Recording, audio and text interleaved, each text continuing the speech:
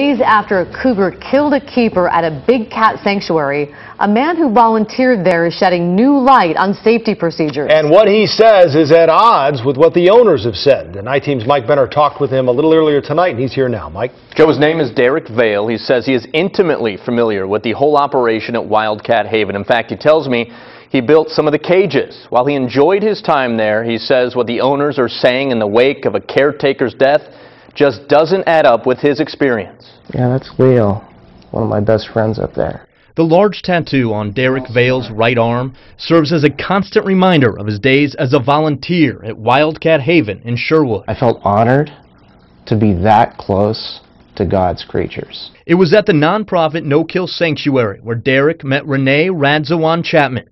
The two worked closely together for several years. She was wonderful. Every time I saw her, she was always working hard and smiling. But over the weekend, things took a tragic turn. A police report indicates the owners of the sanctuary found Renee dead inside one of the cages.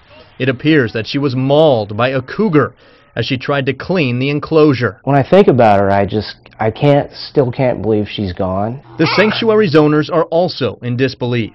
They told detectives this never should have happened. In a statement they sent to News Channel 8, they said the sanctuary's handbook specifies that 2 qualified staff members shall work together during the lockout of dangerous animals.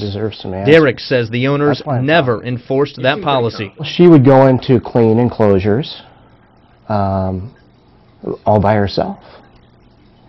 I saw it happen dozens and dozens of times.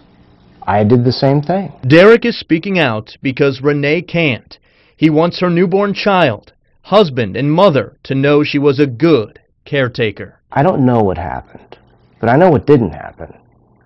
I know Renee did not go in there and violate a bunch of safety protocols.